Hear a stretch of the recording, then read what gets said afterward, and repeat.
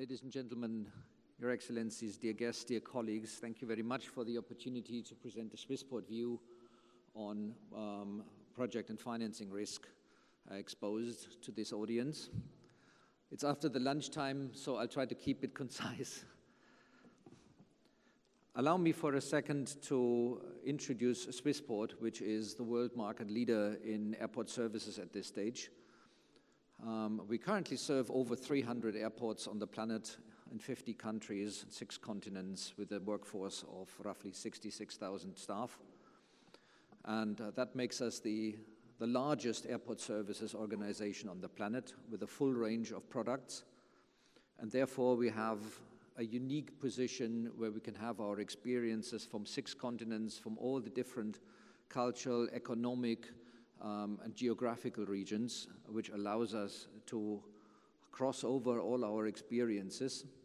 And in order to manage that and the bandwidth of different airports in the different locations, we have developed a very particular toolbox, which we call the Swissport Way, how to manage these situations, which is an integrated toolbox of management standards, systems, strategies and tools that are at the disposal. So wherever there is Swissport on the outside, we want to make sure that there's Swissport on the inside through this Swissport formula, which is one of the key points that makes Swissport whatever Swissport is right now.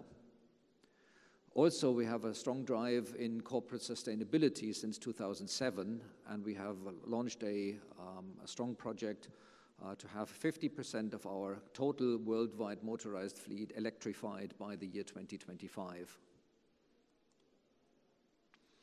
Now, for the Middle East, we currently serve 5 airports in 2 countries, looking to expand this footprint later this year, and quite significantly with a number of new airports coming online. Just to give you an idea, it is basically the 3 main airports in Saudi Arabia, then the main airport in Oman, plus Mukhaizna, which is a PDO airport in the middle of the country.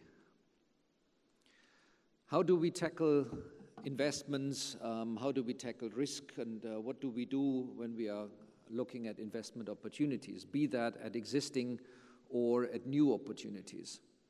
So in general, we have a variety of opportunities that we're looking at. One is obviously growing out of an organic situation at an existing base, for example, by adding new product lines or enhancing the business. The second area is selective acquisition opportunity, which we have done every so often. And the third one is large outsourcing to customer airlines, be that in the cargo area or in the airline side. And the fourth one is then greenfield operations. The Middle East, as far as Swissport is concerned, was a greenfield operation. We started from zero and developed this business as a 100% direct foreign investment operation.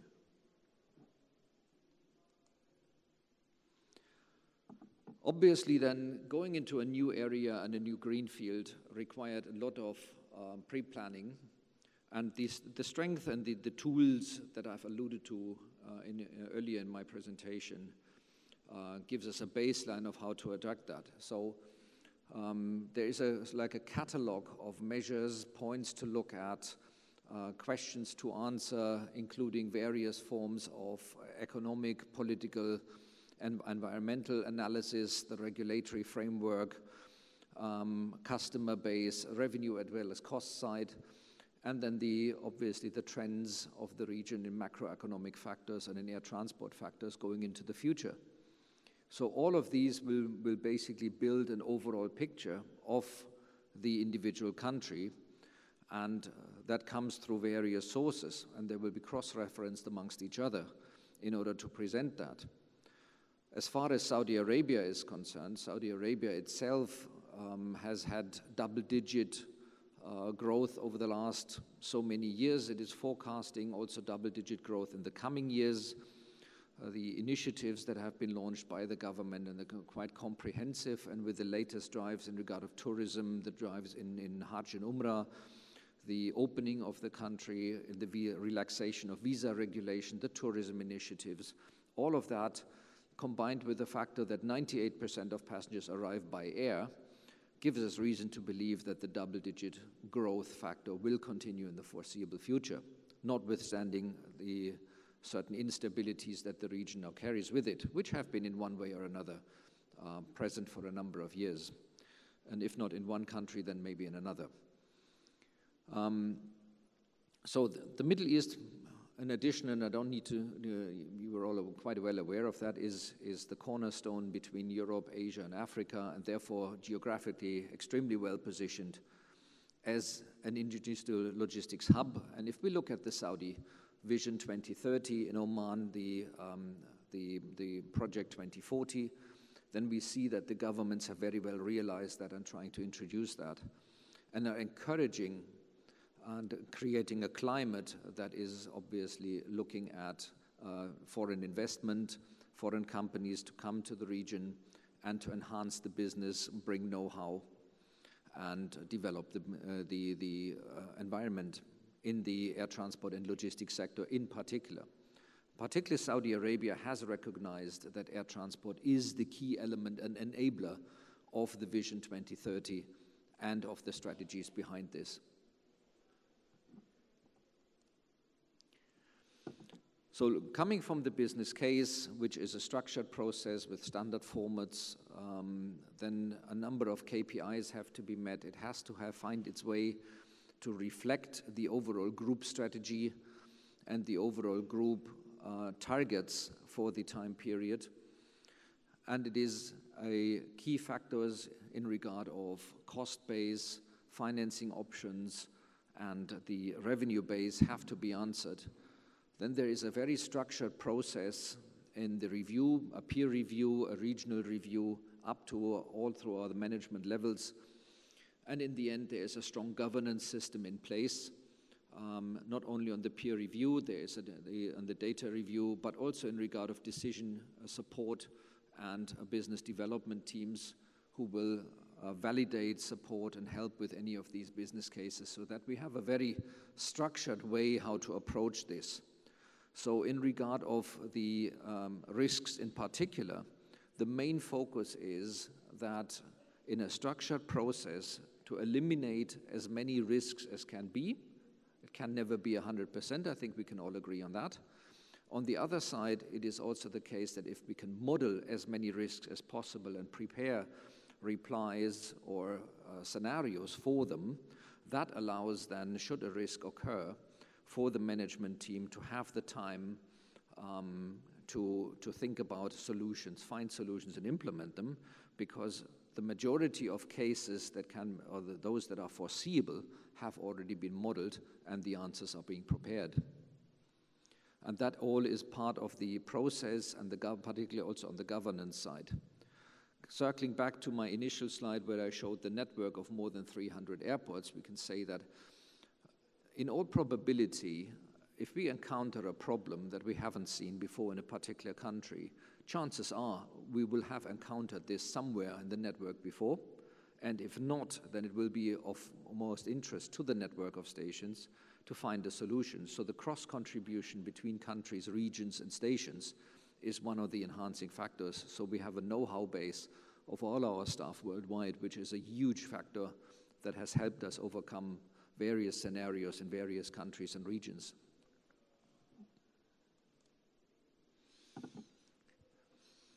So on the investment itself, then there is a catalog of questions that had been asked, in internal investment, external investment, a combination of factors, the conditions if it is a tender, and all of the combining factors in regard of shareholders, outside partners, go it alone. As far as the Middle East is concerned, we have done a 100% direct foreign investment at the start of the operation. In Oman, we have then combined it with a local partner who has become a shareholder. In the meantime, Saudi Arabia at this point is a fully 100% foreign direct investment. And that obviously has its advantages and disadvantages, but this was the decision that we made at the time. We're quite happy with that. And notwithstanding any decisions by the government or tender condition that requires a local partner, then the variety in the ability to choose the way is one of the defining factors that has convinced us that the situation to invest in the country is an interesting case. The second case is also the availability of our concern area, the availability of local qualified workforce, which was a key factor, because one of the strong points that we want to bring to any country and any new operation is to upskill local workforce and develop them, particularly for newcomers into the organization from the bottom up, rather than sort of steal from competitors. We would rather hire and develop people from scratch and develop them into our methodology, into the Swissport way, into the Swissport formula, and then give them a career chance by running them through our development programs.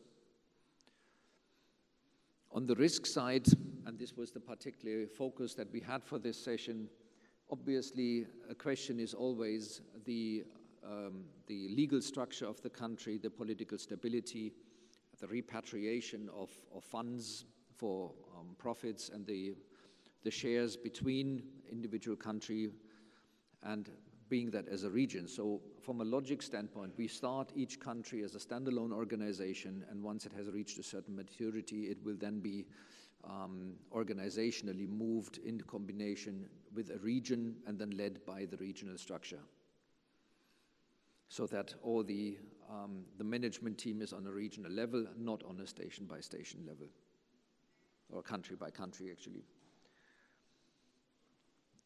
Obviously, then, all the financial regulations have to be observed. There's a significant amount of consultant companies who help with the setup on the legality side, on the financial side.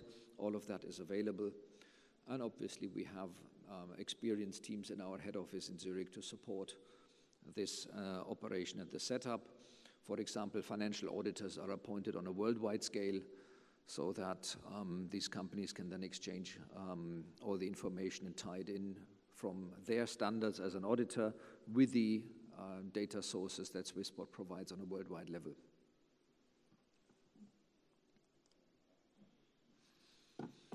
And obviously, whatever we try to undertake or not undertake, but we want to measure the success, and this is the other cornerstone, is then we not just go in somewhere and then establish an operation, hope for the best. We need to obviously plan based on all the analysis. And planning for us is one of the key factors.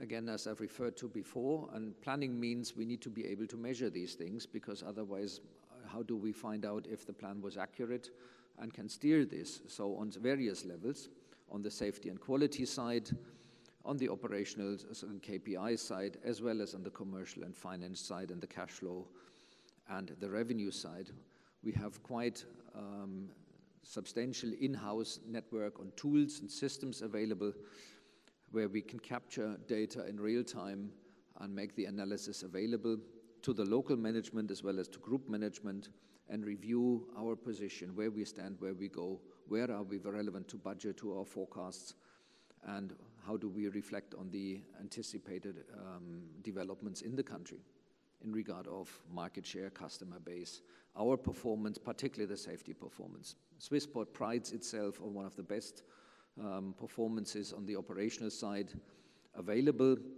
and this needs to be proven every single day, over and again, every time.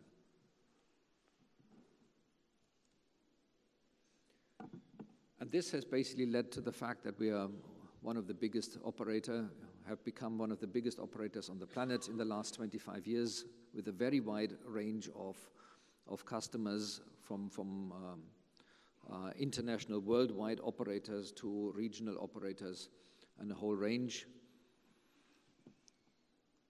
With that, I would already like to conclude my presentation, and I'm available for your questions after my esteemed colleague then has done his part.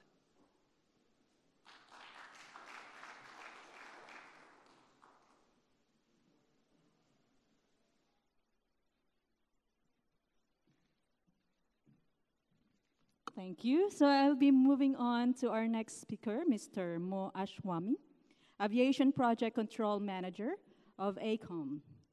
Has years of diverse experience in the aviation sector, leading complex program from inception till operation ORAT/AOR, for greenfield, brownfield airports with capacity up to 50 million pax and cost exceeding $20 billion in mixed delivery models.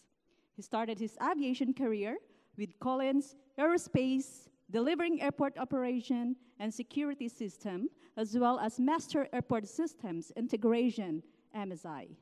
Currently, he is working with AECOM, leading the delivery of complex aviation programs around the globe. He's holding bachelor's degree in engineering. As well, he is certified mentor in the American Association of Airport Executives and membership of the National Council for Public-Private Partnerships. Mr. Mo Ashwami.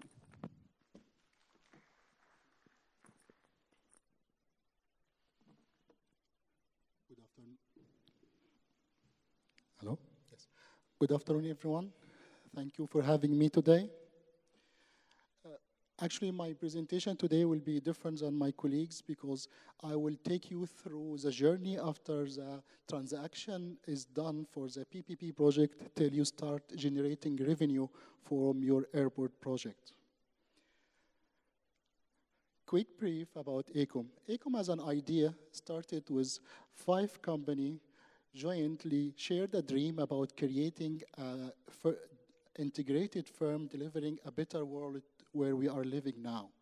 And only in aviation, we've been able to, for 30 years now, we've been able to deliver more than 100 billion US dollar in airport projects. And in-house, we have more than 1,000 aviation experts around 150 countries. AECOM realized the gap in infrastructure in aviation between capacity, aging facilities, lack of technology.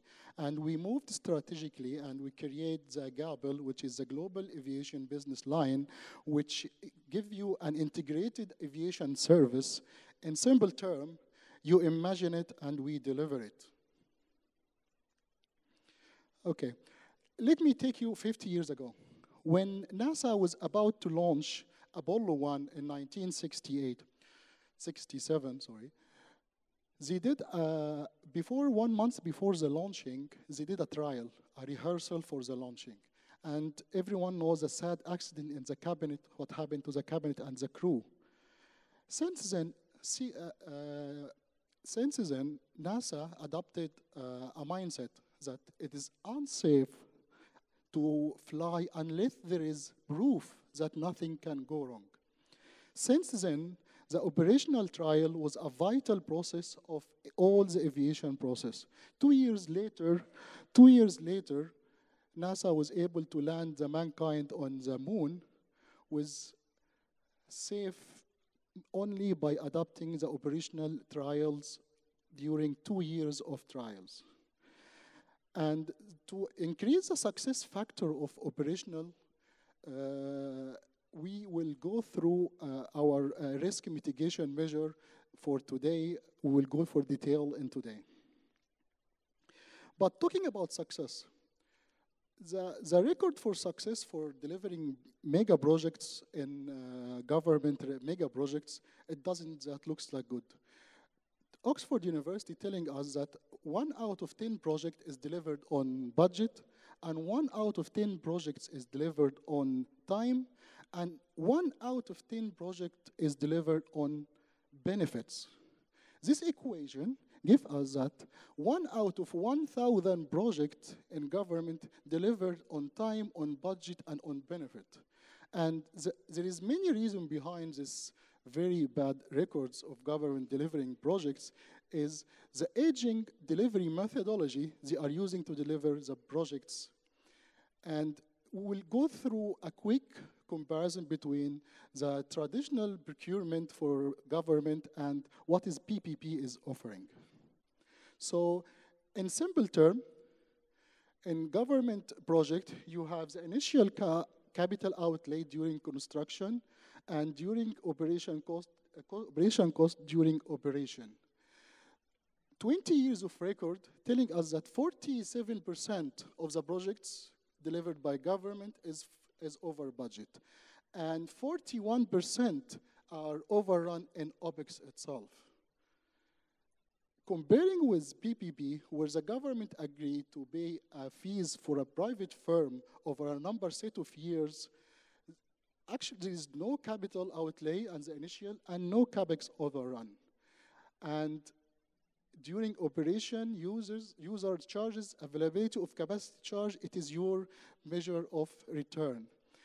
PPP doesn't have that kind of the perfect record as well, because over last 10 years, there is a debate about around 20% of the delivery, PPP project delivery, have a problem with the KPI and the performance. So you can compare between 20% KPI performance during operation, or you have overrun over OPEX and CAPEX from your project. This is in terms of budget itself. In terms of time, the normal delivery of projects, which it is, we'll call it DBB, design, bid, build, and comparing with the PPP, the most effective function in the equation is when you have the construction, operation, and O&M inputs during design. This function in a study over 300 projects give us that you can save in construction time around from 10 to 20% of your time of delivering your construction phase of your project. Going specifically for aviation, San Francisco Airport was able to deliver $1.6 billion project, capital project, with no claims, with only forming of partnership. And it was at actually 20 to 25% lower the market rate on budget. And we have many examples, Sacramento and San Francisco as well. For example, in Sacramento, it was able to deliver the project 119 days earlier than the plan, only when the partnership between developer, operator, and stakeholder being formed from the beginning. And why we called PPP is a disruptive innovative. What the private sector bringing to the table? Private sector bring to the table a performance-based specification. They bring to the table, the PPP bring to the table an integration of design, construction, maintenance, and operation to the function. The private sector is more risk agile in mitigation, more agile in risk mitigation when talking about risk. The private sector is able to provide a much financial free market. He can access the market much better than the government. Talking about success factor in PPP, one of the major success factor of PPP in airport, and when you have the operator on board, 50% of the stress of airport project is coming out from the relation between the operator and the builder. So by having the operator on the equation of the PPP, you actually mitigate almost 50% of your stress during the construction of your airport. Talking about risk and mitigation, when PPP been in the market, a model called NPV at risk being developed. This model gives you the chance to define your risk exposure during the concession period and the relation between the construction period and the operational period. And in simple term, you can see that your most risk is at construction and your most deficit is as construction period as all. So you need to apply a mitigation measure to make sure that as soon as possible, you get out of your construction period. So this is your most risky and cash deficit you will have during your PPP journey. Coming to what I called it soft landing. The chart in front of us, it is from the FAA. It gives us the relation between the pilot capability and the SDUSC requirement. And as we can see that during the most safe part, the most risky part, it is at the landing of the journey, and the most safe as the start. So as much you start, you have a margin of safety. As much you going approach landing, you have the less margin of safety. So we need to apply some, comparing this with projects, most of the project, around 30% of the project fail to go from construction to operation, which is the bottleneck at the end of any PPP project, any airport project. So what we are advocate here today is to add more risk mitigation toward the end of the project. So to get out of this bottleneck of failure during transition from construction to operation. And this is what we called ORAT. ORAT, it is stand for Operational Readiness Activation and Transfer. It is an integrated approach to manage the transition of new airport service or facility from project delivery into activation operation. So what ORAT team will do for you is, as a proven risk mitigation measure in airport, he will integrate your product, people, process, facility, and system together to get you the most return of your investment from day one. So ORAT recognized as a proven risk mitigation technique that increase opportunity for the seamless transition of new airport product, service, and facility from construction to active operation. Going to little bit detail about what's ORAT do. So you have the life cycle of your project from master planning, design, delivery, handover, operation, and maintenance. ORAT is a parallel path for your life cycle of the project. At the early stage, you will do operational planning from strategy and concept, and later we'll go for operational readiness from your product, service, and performance, and later stage, they will do activation to your people training, process, robust facility, performance, system endurance, and later we'll do a basic, intermediate, disruption, advanced trial to make that your process team and facility are ready to operate and migrate from construction to operation, and will continue with you after opening during business continuity. We talk about risk, and my colleague talk about PPP as a risk transfer tool, government transfer risk from government to private sector.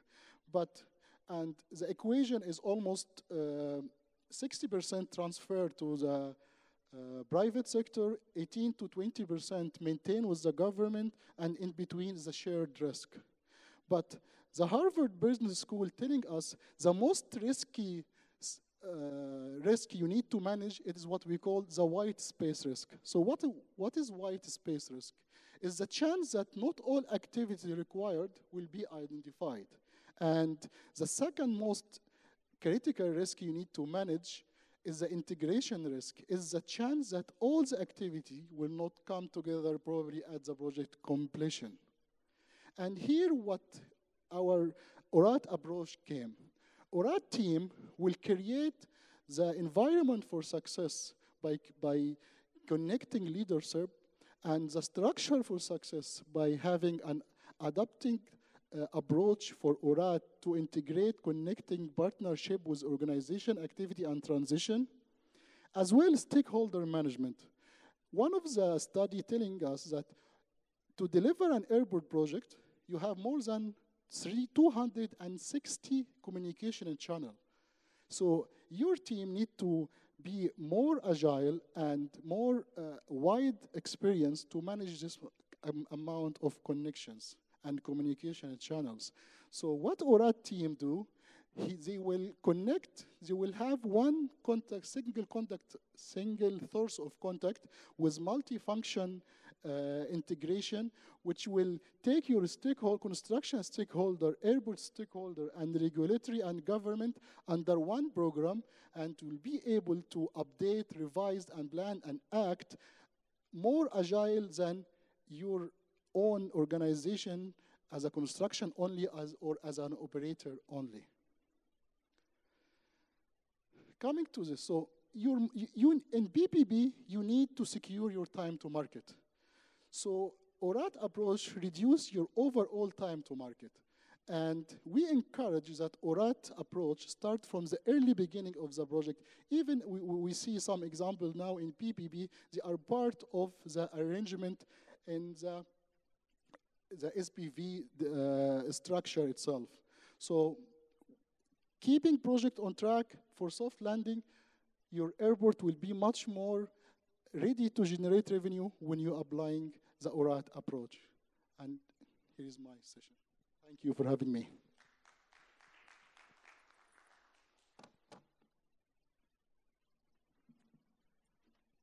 We're moving to Q&A portion. Yes.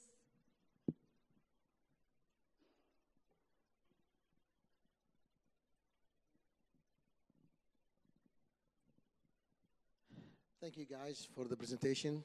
It was pleasant. And thanks, Mohammed, because you've changed the color of the presentation. So we moved from the sleepy mood to an active mood.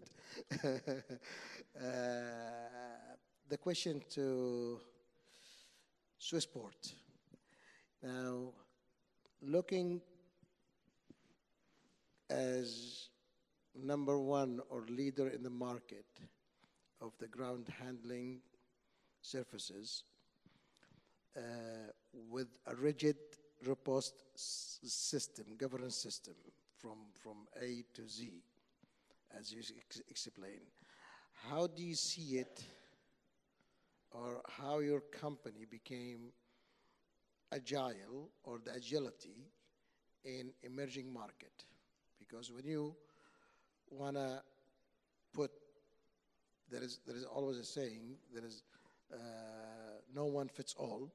So you have a robust system, and then emerging market, there is dynamic changes always. So agility is a bit of the key word. How do you cope up with that? If you could say, elaborate on it. Thank you. Thank you for the question. That's indeed a very interesting question. Now, one of the core things that Swissport prides itself on is to a certain level this exact rigidity, particularly as part as the operational performance and especially safety is concerned. Those are the areas where we make a very clear stand that these are our standards and we were not willing to go down from them. And this is a cornerstone of our thing, and that helped us actually in driving our performance and the growth that the company has enjoyed over the past 25 years. Now, coming into the individual markets, if we enter a new market, one of the cornerstones will be, can we implement our systems, our structures, or is there a contradiction between local regulation and what we do? And in case that Swissport is not able to introduce its own structures and standards, or will not be allowed to, then we may elect not to enter that market, because we would not want to cannibalize on our own identity. Essentially, wherever it says Swissport on the outside, there should be Swissport on the inside. And we have that as a worldwide standard, particularly where safety and operational performance is concerned. On other ways, other areas, for example, the ways where commercial contracts are done, there is then where there is room and flexibility to adapt to local requirements, because in certain parts of the world, things are done a little different. But at that core, there is the rigidity, and we want to make sure that that rigidity stays. Thank you. My question goes to Gerald from Swissport. Just want to learn from your experience. I have seen in my country where you have a service provider like Swissport operating, and because of the operation, they have to put up some investments. For example, I can give an example for one company which was given a commission to supply fuel jet.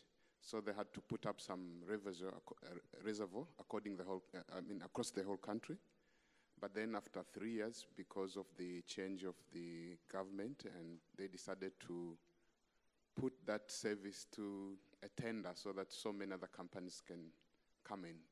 So the assignment went to another company called Oilcom. Now, because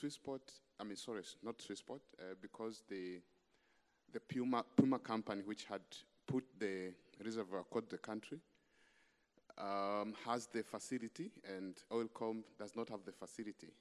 Therefore, there was a a conflict now. How do you transfer this role from the previous company to the new company, while the previous company had put all the investment, all the reservoir across the country? I just want to learn from your experience. If you had in a situation where you have put a lot of investment in a place where you operate, and then you are told to leave, how was the transfer process looked like? Thank you. Normally, when you do an investment, particularly a sizable investment, you would have a certain duration of your contract. Let's say 10, 15, or in the concession for airports, even 20 to 30 years. So all the initial plan, particularly the business plan, the return on investment, and the amortization and depreciation are based on that. So should that, for whichever reason, change of government in your example, occur, then obviously the parties need to put their heads together, and there would be an asset value that can be easily calculated, and that in the end then is a compensation for breach of contract if a company says, okay, this is it, and there is no quality level that has been missed. So assuming that the quality of the product was there, then the party that decides to oust the provider would be eligible for compensation and for a value that covers the assets. And we would make a strict case on that. Hello, thank you for the presentation. My question goes to Mo Ashmawi regarding the ORAT process that you were explaining, that I think is very important for a successful transition of any development project. Where would you suggest this ORAT team to be built? In the airport entity, in the construction company, with a consultancy firm? Who should own the ORAT team implementation? Thank you. You mentioned who will pay for the ORAT team? Who will pay, and who would be the people that compose this ORAT team? Okay, I will start with the second part. The ORAT team, there's a special consultant in the market delivering ORAT special service for aviation specifically. AECOM, one of them, and there is in the market there is a few big names are for the market now for long years are delivering ORAT service. But who will pay the ORAT team? I believe it is the SPV itself. It will be part of your expenses during the SB fees, because at the end, the ORAT team is responsible for giving you to allow you to start generate revenue. So it is the interest of all the partnership that ORAT team are on board to make sure that they start getting benefits, realizing benefit of their assets. So I believe it's part. It could be shared. I cannot answer. I don't have a specific answer for this, but it could be shared fees between all the partnership. Thank you.